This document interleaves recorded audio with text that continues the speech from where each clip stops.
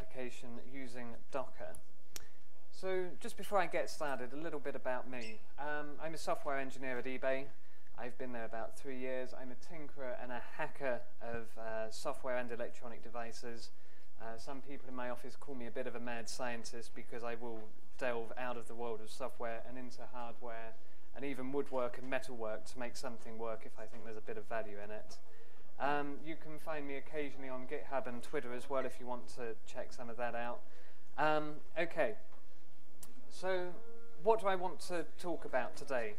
I'm going to start off with a little bit of an introduction to Docker and why you might want to use Docker in your tests. In particular, I'll be talking about an experiment that we did with one of our projects a little while ago to use Docker with our integration tests. I'll spend a little bit of time going over how you can integrate that into a Scala project and look at some of the lessons that we learned by doing that and some of the ways that we were able to go forward after having done that work. Okay, so I'm going to start off with just a little bit of an introduction to Docker. Who here is familiar with Docker or has used it before? Okay, so there's a good number of you have tried it out.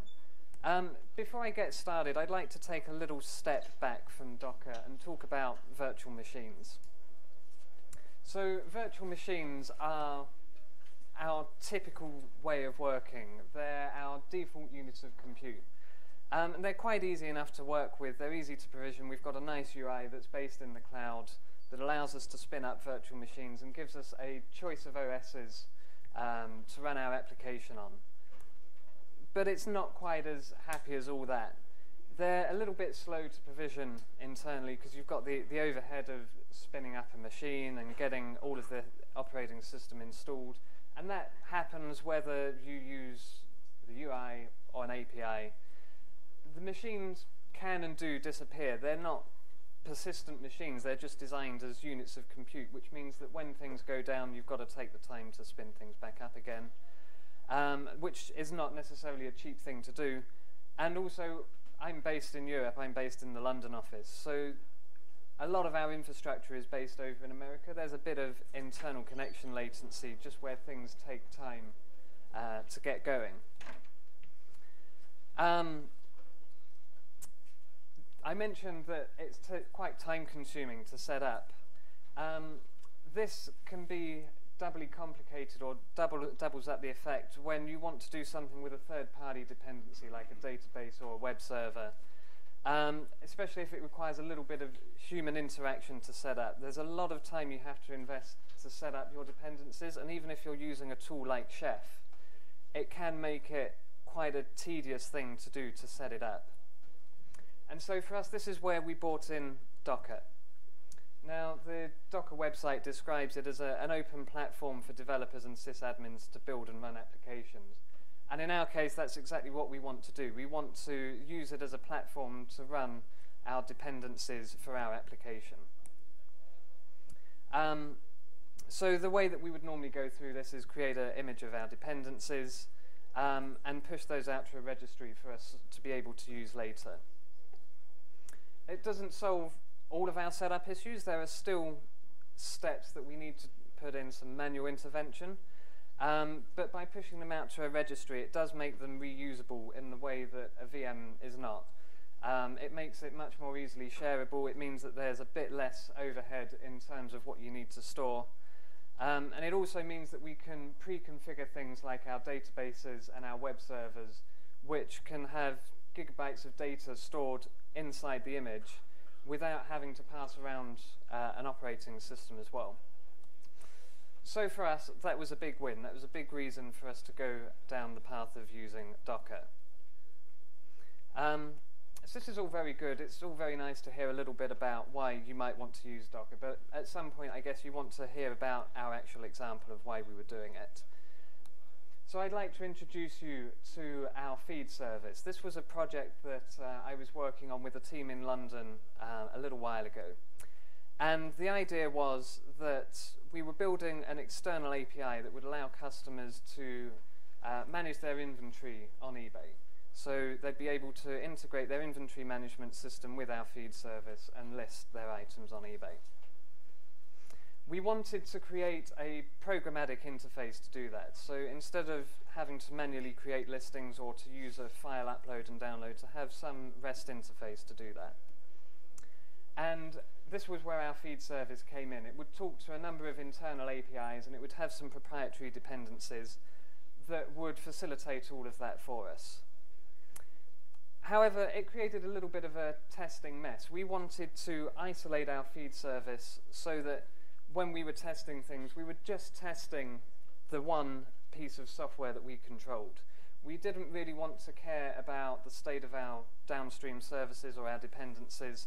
We just wanted to decouple ourselves from everything else in our ecosystem. One of the reasons that we wanted to do that was to avoid dependency nightmares.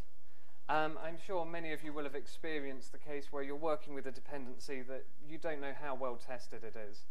It may be a little bit unreliable. You may be working in a QA environment which is just slow. And all of these lead to long testing times, or worse, unreliable tests. And when you've got tests that are slow or unreliable, you stop taking notice of them. So this is why I say we wanted to isolate our service, to focus our testing on the one thing which we can control. There were a number of steps which we took to go through this. We had to decompose the framework that we were sitting on to identify the services that we were actually using and stub them out so that we could run our tests. And I'll talk in a bit more detail about these in a minute. So starting off with decomposing the monolith here. It's quite a common way of working in my experience. How many of you have got experience with working with something where everything is provided in a framework or library that you have to use because that's what the corporate or the business says that's what you have to use? So a few of you. And these can be good or bad depending on how well architected they are. But when it gets bad is when the library or the monolith is full of anti-patterns and black magic. And that makes things a little bit difficult if you want to test something. If you're just a developer wanting to bash out some code that's untested, yeah, you can do it. But these monolithic frameworks that are everything is here and it's full of anti-patterns, it can make it very difficult to test. So the first thing we started doing was investing time in identifying the services we're dependent upon. This can be a little bit tricky. It may require the use of debuggers or network sniffers, because essentially what happens is you end up digging into the code and actually understanding the process that the code goes through in order to call out to these third-party services. But the investment is generally worth it in the long run, and the reason I say this is, first of all, you'll achieve the goal of identifying what it is you actually depend on, but you'll start to also understand how your framework works and understand the patterns or anti-patterns that are being used inside of that framework. Once you've identified the services that you're using, what we did was start to move the configuration of those services out into some easily controllable and versionable configuration. The reason that we did that is we wanted to be able to provide a version of configuration that we could use for either production running of the application or test running of the application, without having to rebuild or redeploy the whole binaries. We did this, and part of what we had to do when making this change was to implement or update the clients of these services to use the new configuration. And this was a bit of work. It meant that we had some code which was now local to our application instead of being part of the framework, but it did buy us the effect that we were after, which was decoupling our application from production for the purpose of running our tests.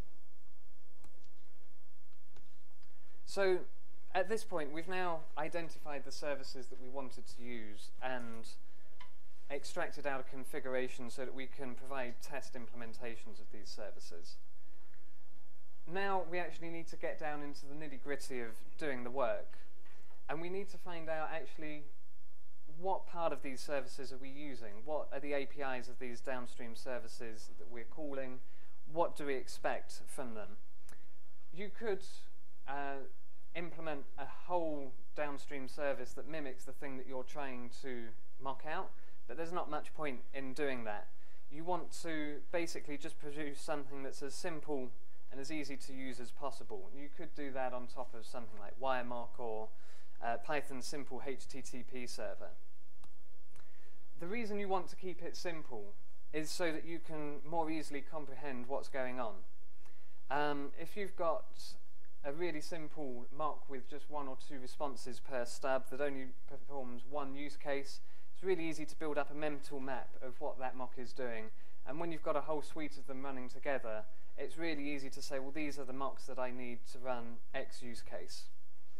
It also means that it's quite easy to now keep them versioned. You can keep them in a separate repository or in a repository alongside your main source code. And we then put them in containers so that we could spin them up as and when we needed to run our tests. Finally, we can now actually get down to the business of running our tests. We now know what our dependencies are. We've identified the contracts that we need. We've written stubs for them.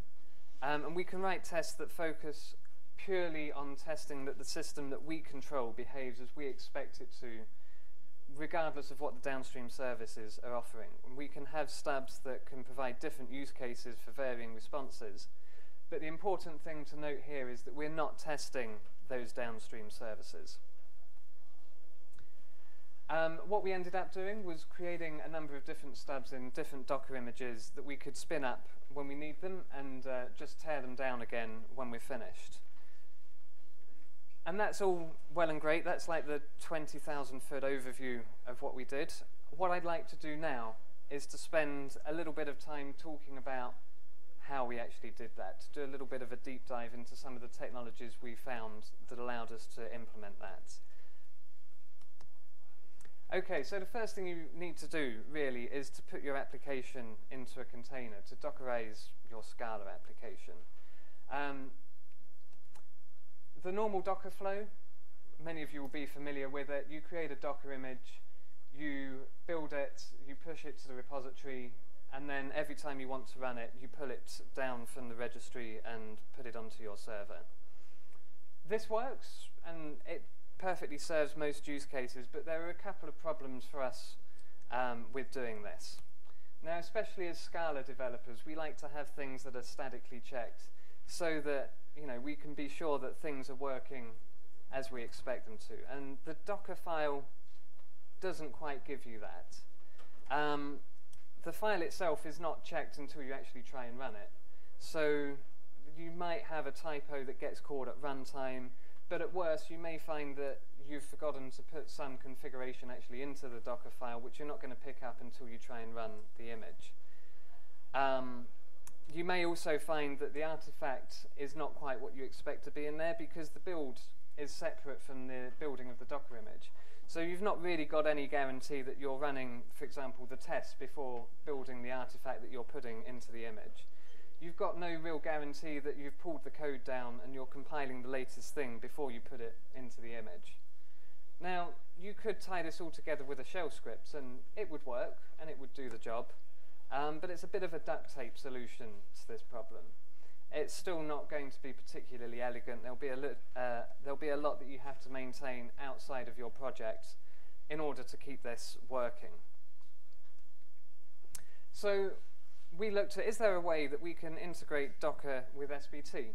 Most of us being Scala developers, I'm guessing we probably use SBT as our build tool here. So we wanted to find something much like this construction kit toy that would allow us to tie the two pieces together. And it turns out we could actually find something that would do that. There's a plugin called SBT Docker. There's a link to GitHub project for it here. And it basically works by replicating the Docker file inside of your SBT project. So it allows you to create a Docker file, create an image based on that file, push your image out to a registry. And this works very well for us to be able to put our application out into a Docker registry.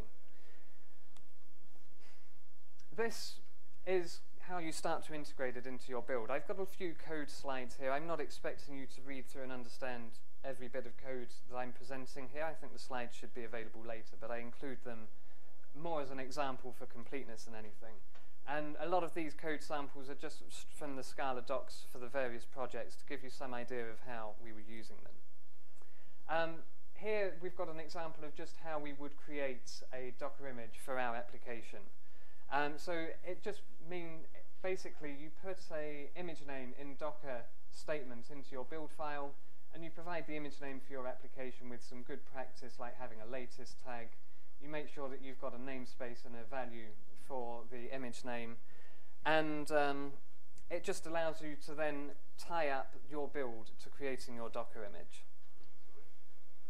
So yeah, yes. Have you also looked at SPT packager? And if so, why did you choose Docker over it? So I'm actually going to come to that in a minute. In short, yes, we have looked at that as well. Whenever we're setting up our project to use Docker like this, we'll also provide just some useful valves for ourselves. We quite like depending on assembly to create a fat jar for our application. So we can actually get SBT assembly to tell us where our jar artifact lives when we build it. This means that we don't have to hard code in a string that tells us where our output path is, or try and remember to change this also if we change the project name, for example.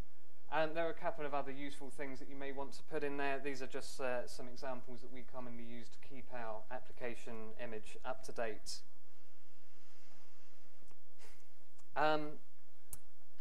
Then when you actually want to come to configure your Docker file, this is the DSL that Docker SBT creates for you. It actually looks pretty much like a Docker file configuration. There are a few small changes. Some of the names are slightly different, but otherwise it pretty much mirrors the Docker DSL. We can also use the variables from before. So for example, we're copying the artifact based on a variable name rather than having that hard-coded. There are a few other things that we can reference, and because it's all in SBT, we've got access to whatever else SBT has got access to as well. Finally, we will also make sure that the Docker task depends on the assembly task. And the reason that we do that is because assembly depends on compile and test. This means that now whenever we build our Docker image, we know that it's always going to be the latest compiled version of the code, and that all our tests will have run before creating that image. And then finally, we can push it from the SBT console out into our registry. So just a couple of things that we noticed when we were working on this project. You can also use SBT native packager, which the gentleman at the back mentioned. We found that it was not quite what we needed to do this project. We didn't find it as flexible for what we wanted to do. And also on non-Linux environments, you just need to make sure that you start up the Docker machine before you start up SBT. Quite often I found myself in the scenario where I've come to run this. It said can't connect to the Docker daemon or words to that effect. I've gone, what's gone wrong? And I've needed to jump out of SBT, start the Docker machine up, and then jump back into SBT to continue what I was doing. So I include that there just as a reminder. If you're on a Mac, you need to do that. So that's a quick overview of how you can integrate Docker straight into your project. But what I actually wanted to talk about today was integrating your integration tests with Docker. There are a few projects out there which can make this easier, and I'm just going to have a look at some of those and show you how we use them to basically help us run our integration tests. So, as I mentioned before, we're looking for a way that we can use Docker images containing stubs to test our application running with clean data in a way where the resource startup is standardized and in a way that doesn't require multiple VMs or network calls to set up. Part of our motivation for doing this was we wanted to also decouple ourselves from a QA environment.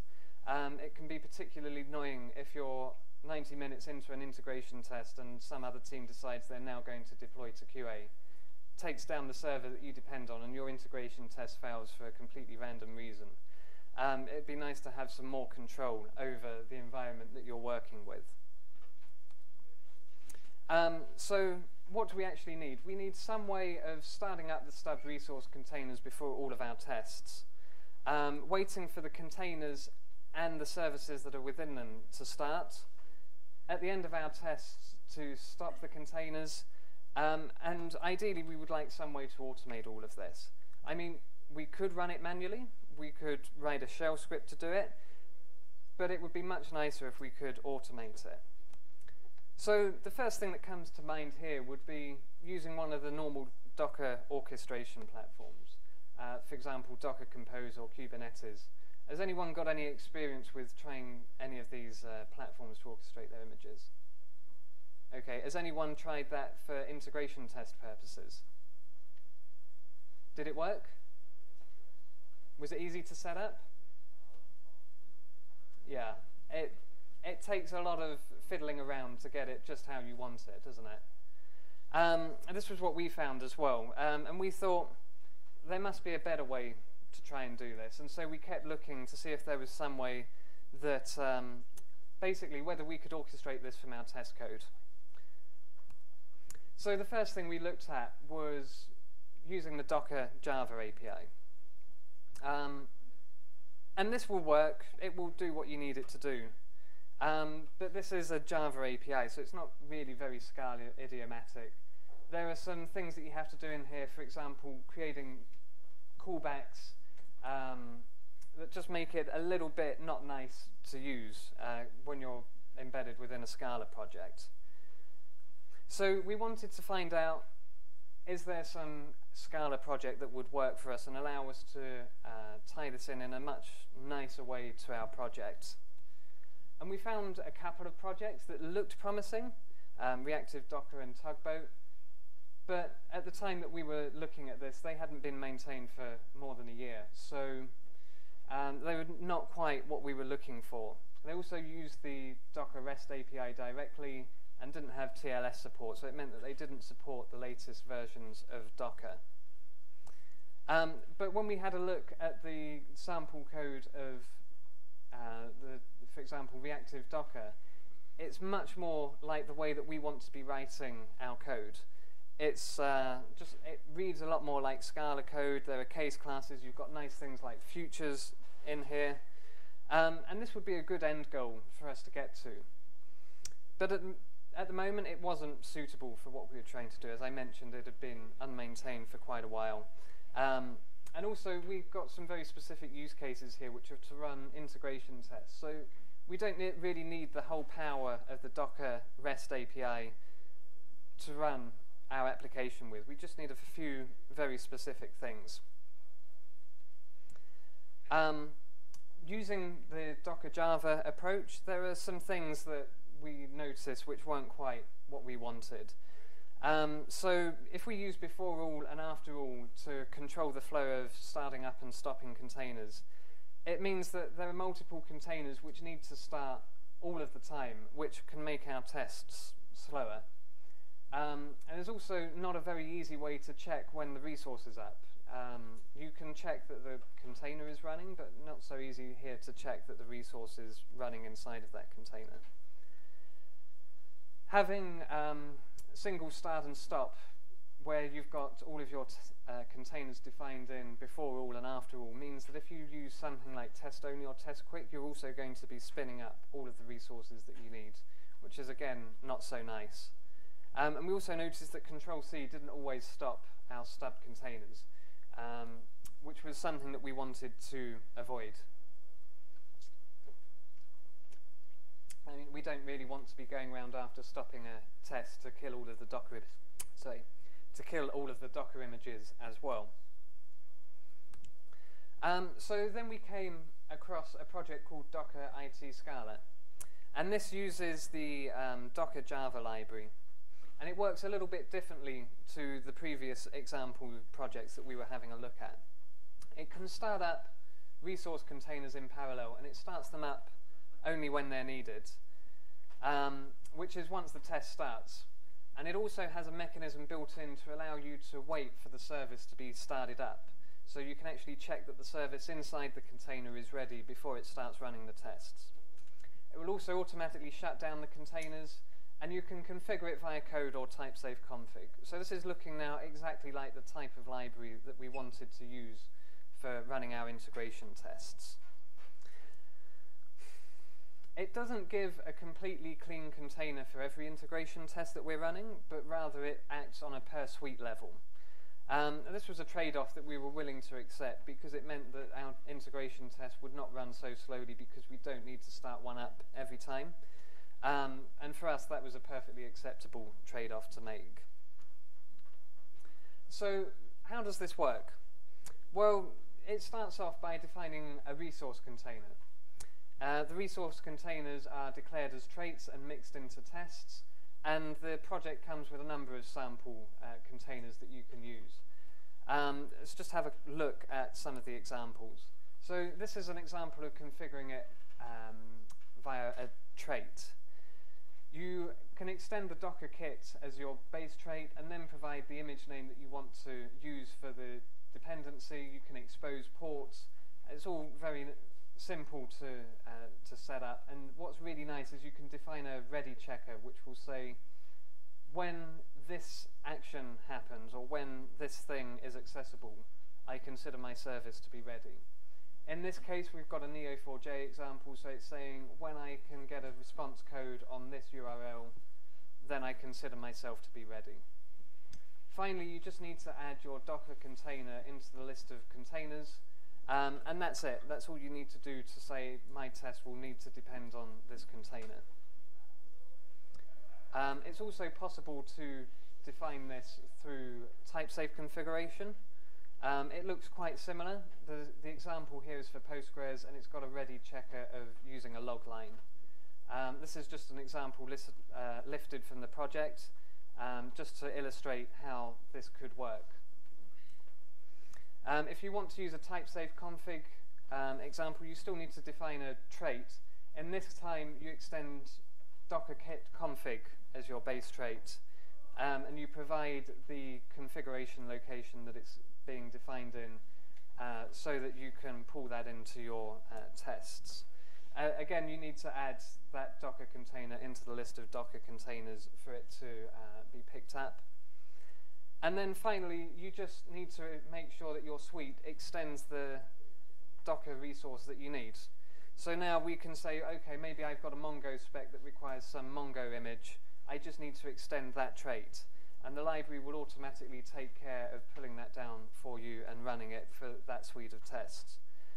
If you want to run everything, you can just create a class which extends all of the Docker traits that you need for the Docker images you need, and it will take care of assuming that all of that is running for you.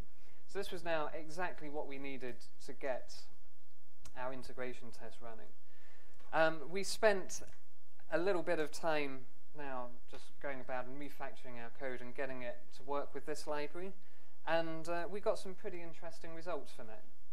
So we've taken sort of a bit of a deep dive into looking at how we went to achieve that result.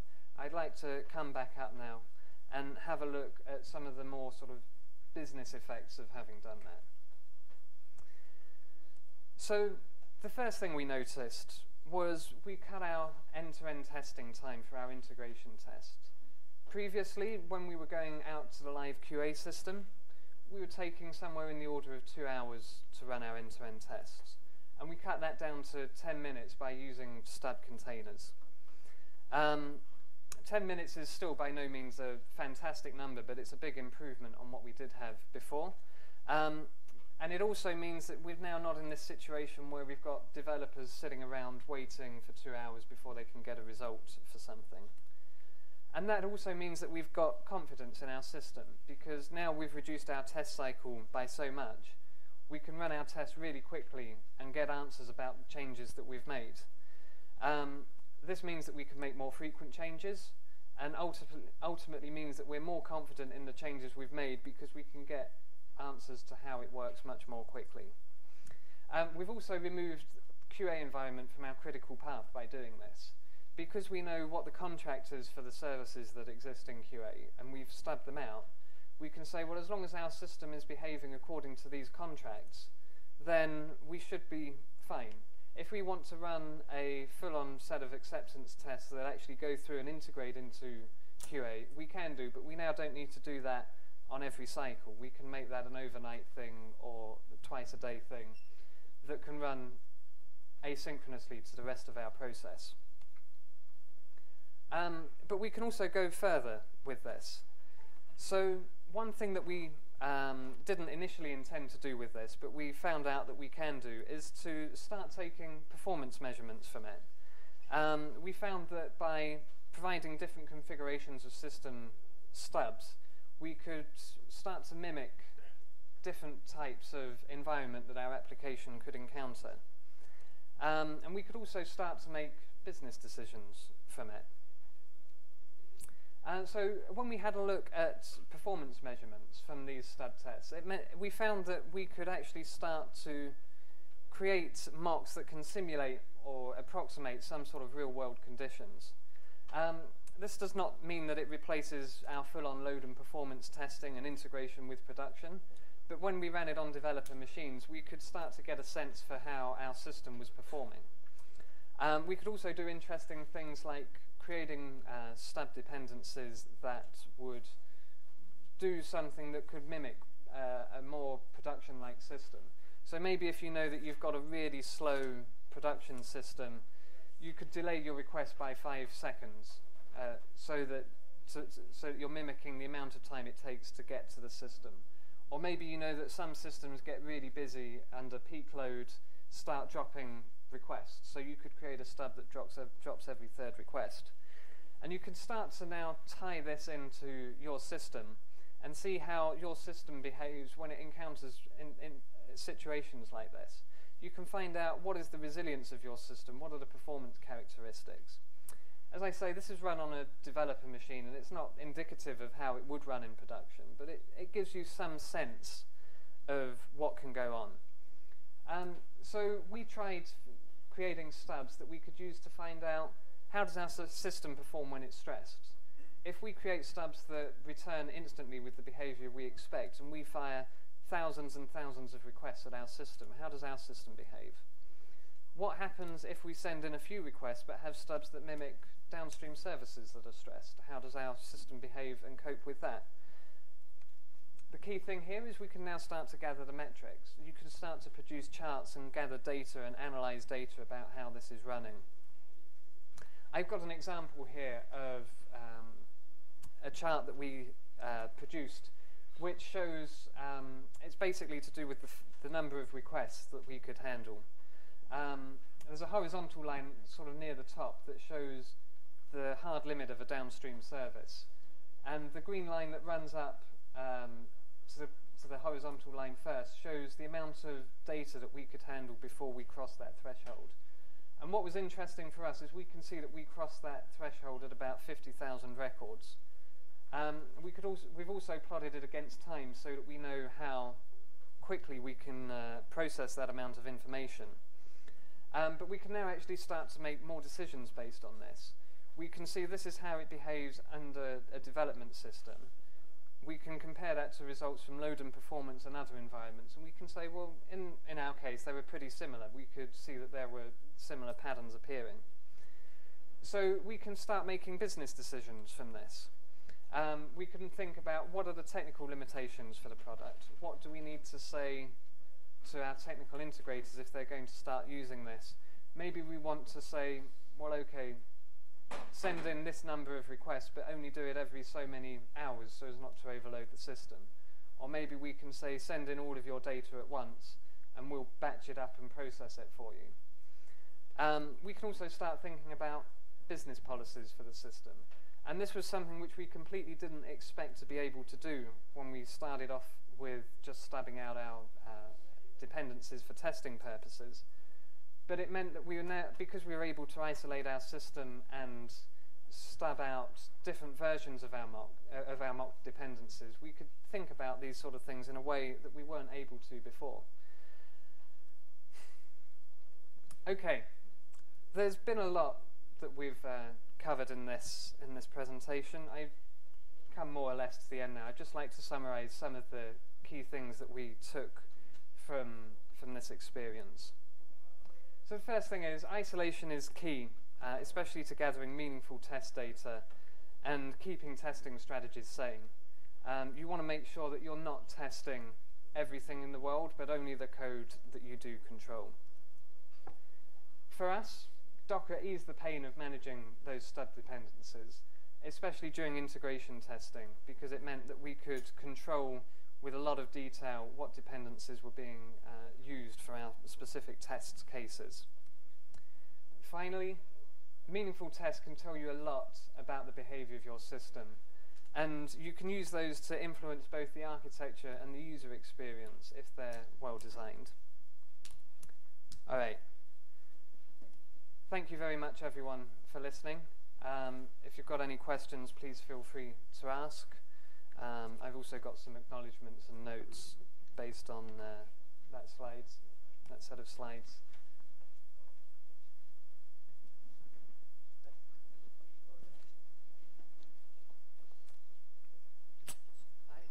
I'm doing about the same as you do for to test all the different products, for example Kafka, and that's the one I tested recently.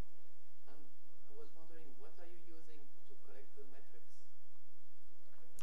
So we were just using Apache Bench, I think, and logging the results out into CSV files in this case. It was not a sophisticated setup at all. Basically, we ran these on developer machines a number of times, took the average results from those test runs and just plotted those graphs from it.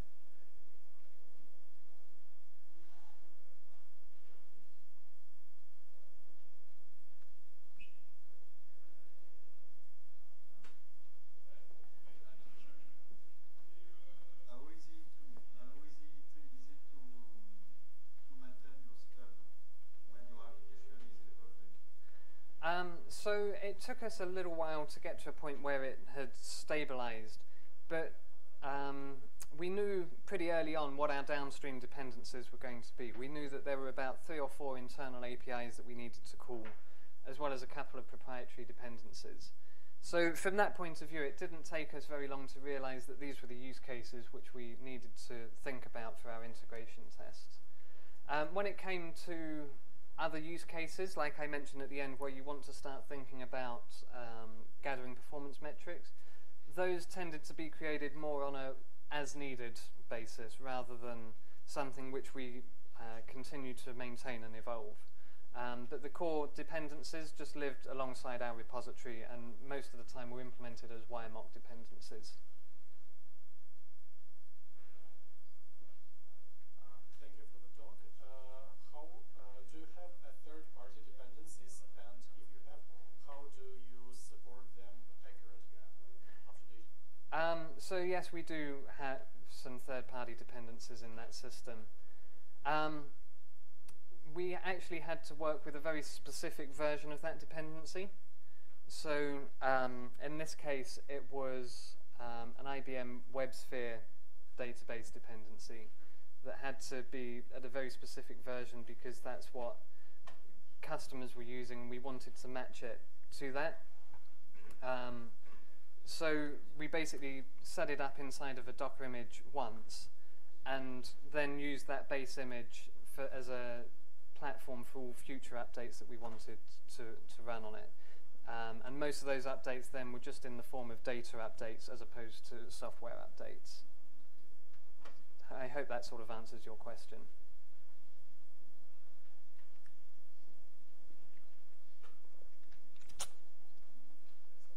All right, thank you.